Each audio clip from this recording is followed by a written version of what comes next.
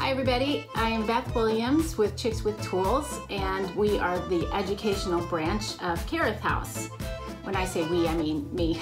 So anyway, I posted a picture of a wreath I had done on Facebook, and one of my friends asked about doing a workshop. And just in case the workshop doesn't actually happen, I thought I would do a tutorial. So the first thing you need is to have a wreath base, and I am planning on doing this from all stuff that I have in the house. And this particular wreath is for my son's door. Not that every door needs one, but he saw that his sister had one, so he said he needed one too. So I am using ribbon I already have, and a wreath base that I just took apart. It was a wreath we weren't using anymore, but it's not all falling apart yet. And I was able to take it apart because this is my first tip. I don't use hot glue if I can help it. Certain times, you know, if you know that you're gonna have that particular wreath for a super long time, then, you know, go ahead and do it. But I like to kind of rejig things. I kind of learned that from my mother-in-law, who's always taking things apart and putting them back together. And so I don't want to use hot glue because that means I can't use the base anymore. So anyway, I pulled all the old sparkly bits out, and I went through my son's toys, and I found a bunch of like Matchbox type vehicles, and he's 16. He doesn't really need these. So yes, it is a bit of a juvenile wreath, but you know, it'll work. I also am using ribbon that is the same that's on his Christmas tree. Yes, he has his own Christmas tree, and in fact, we have about 19 Christmas trees in our house. We go really over the top with Christmas decorations. And I'm also using some blue, and I have some red beads that I'm gonna add in there. It's Christmas, plus he loves red. And this ribbon was already in there, which so I decided just to keep that. Because it kind of goes with a sort of a car theme. You know, it looks a little bit like the checkered flag from a race.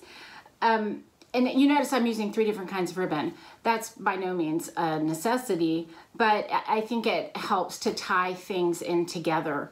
And so that's why I'm doing that. So the first thing I'm going to do is to attach the beading in here. And mind you, I do experiment, so I might be taking things apart and putting them back together and all that sort of thing. But I'm also using, you need to know, if I don't use hot glue, I use wire. And this is floral wire. Little story here. When I was getting married back in 1999, my mom and I were doing a lot of the floral arrangements, and we were using silks. And in places where it wasn't going to be as noticeable, you know, if it was up close, we were going to use fresh. Anyway, I bought a box of floral wire, and I was going to buy 2 boxes, and the florist said, you will never ever use all of this wire. And sure enough, here we are 21 years later, and I am just now getting to the bottom of it, and I use this stuff a lot. So if you read my blogs, you've probably heard that story before. But so anyway, floral wire, very handy. Also have a set of wire cutters because you don't need the floral wire in the full length. And then have a good pair of scissors. I actually write fabric only on them so that my family won't use them for other things. And then that's it. So first things first, I'm going to take the beading, and I'm just gonna work it around in here and hook it on where I want to. And also take advantage of the wreath itself. I hook things in all the time, just bending these little branches around, and that works beautifully.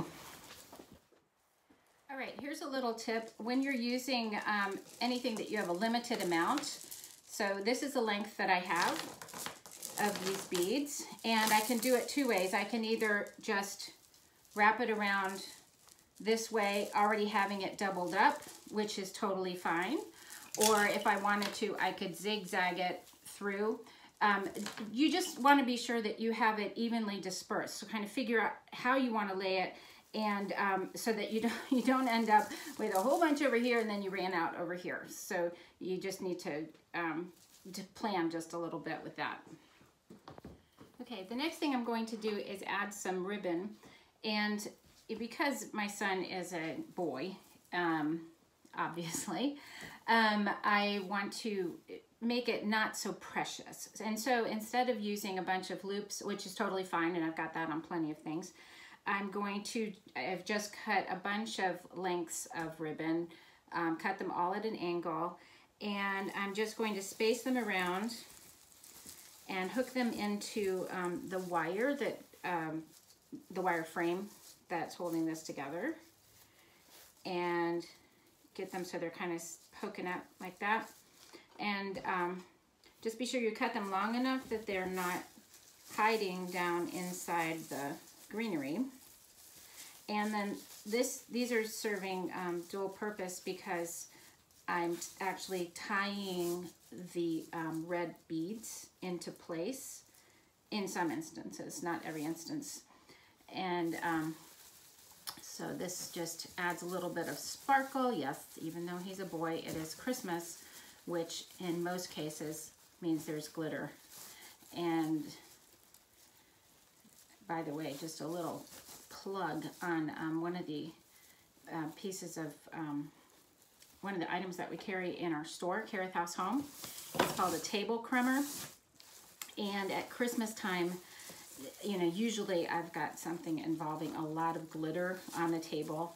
And so, and I don't change out the tablecloth all season long if I can help it, because that means, you know, rearranging everything. So I just use placemats and keep the crumbs off of it. Well, glitter is an issue. And so this table crummer is the best thing because it, you know how glitter just sticks to tablecloth. This crummer will just scoot it right off the table with absolutely almost no effort. And so I highly recommend it. And it's less than $5. So it's like a really great stocking stuffer kind of idea. And very upscale. It's what the waiters use in fine dining restaurants. Anyway, just a little advertisement there. Okay, so this is pretty good. I think I'm gonna just move a couple here and get them more evenly spaced. Again, it would have been a little bit better if I would have just laid these out first and decided exactly where I wanted them before I just started willy-nilly tying them in there. Okay, and again, I can always add more. So, I'm debating whether I should go on ahead and put on the cars or if I should go on ahead and do the loops, or go on ahead and do the other ribbon. And I think I've decided I'm going to do the other ribbon next. So I'll check back in with you after I do this exact same process using this sort of Star Wars-y kind of ribbon. So here's the wreath after putting in the 2 different kinds of ribbon plus the beads, plus keep in mind I already had these little loops of ribbon. And to tell you the truth, I quite like it the way it is. So, but I did promise you that I would put these cars on it. So we'll give it a shot with all the cars and see how it goes. So this is going to take it from like normal festive Christmas to little kid.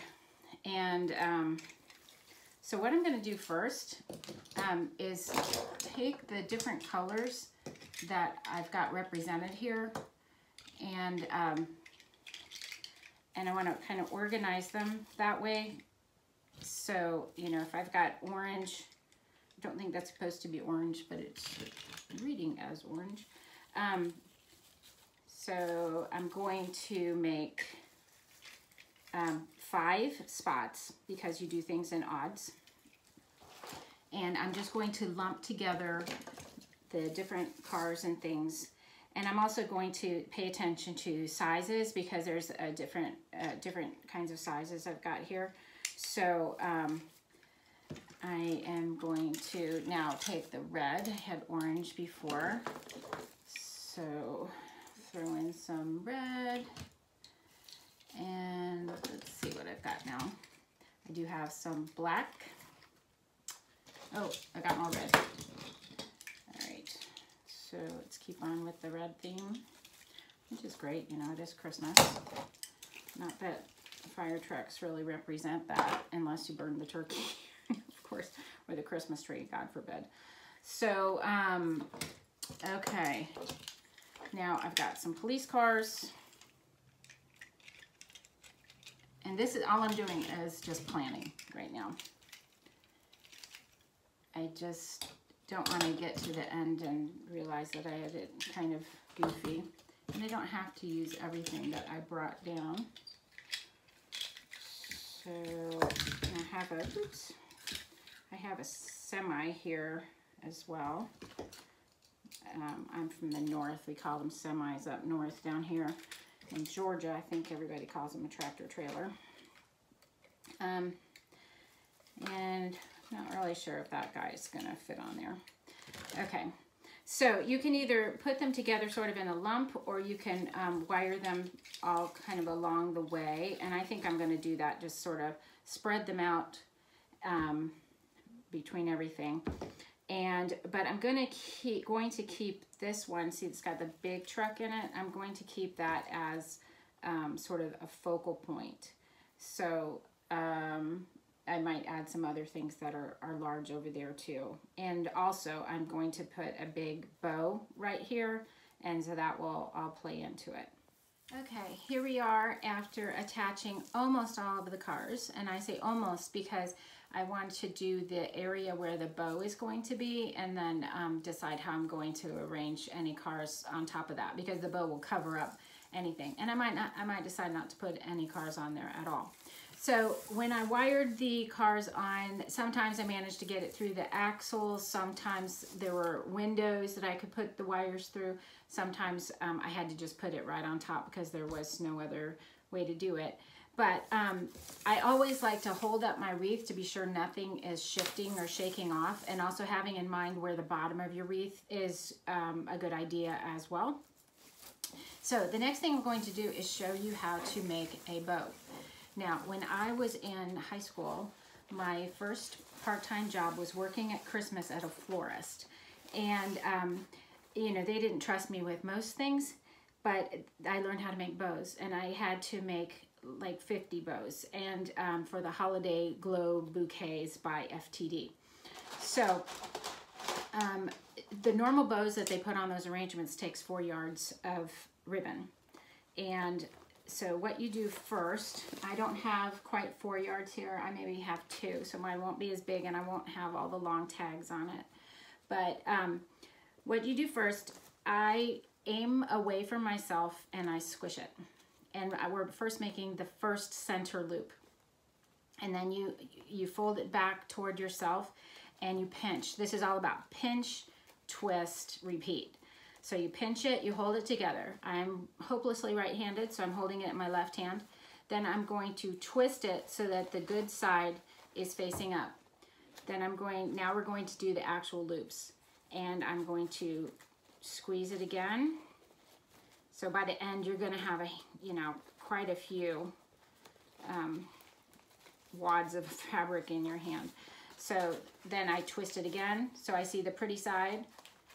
Make a loop the same size, and I'm going to repeat. Normally, if I remember right, at the florist, they would do about 8 loops, and I'm going to have enough to do that. So I'm just doing exactly the same thing. I'm turning it so the right side is out, pinching it, twisting it, and the twisting hard is partly what gives it its volume. Okay, I'm actually going to stop at 6 so that I have a tag. So I'm going to cut it off here, and then this will be the tag that goes on the back. Okay, and you can make these as big as you want. And the great thing now is that when I was in high school doing this job, we didn't have wired ribbon, that I recall. And so now wired ribbon is awesome, and you should never have to pay for a ribbon again. So then you just fluff the loops out like this, and that's it. And if you screw up, just undo the wire and try again. And so now, mystery solved. Now you know how to make a bow. Now, the one I'm going to do for this, I'm going to do exactly the same process, except I'm going to incorporate all of the ribbons that I've already used on here. So I've got this diamond shape, I call it my Star Wars ribbon, and then the blue. And I'll do it exactly the same way, but I'm gonna, so I squish, and this is gonna really be a handful. And I don't know how many loops I actually need to make, because since I have 3 different ribbons, I'm actually doing 3 loops at a time. So I think I'm just going to do 1 set and squeeze and twist.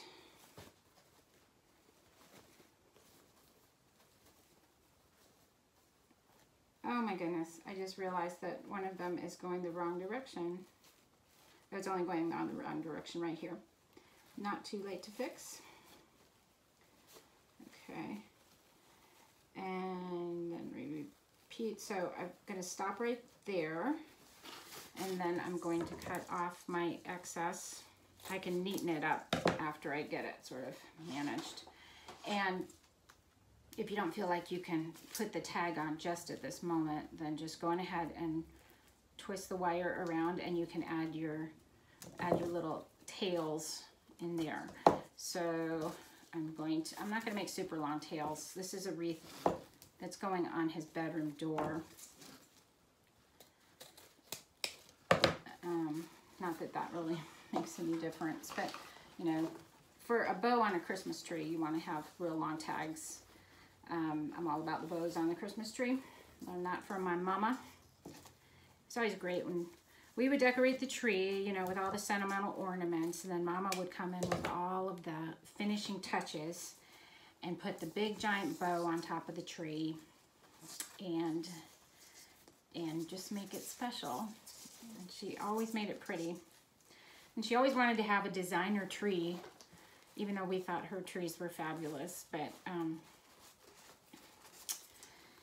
anyway, all of my trees involves a lot of sentimental as well as the designer touches. And because we have so many trees, we can find a place for any kind of ornament. And you know, if you know me personally and you're thinking of, like, if you ever want to buy me a present, I will always take a Christmas ornament. Okay, so we need to find the bottom again.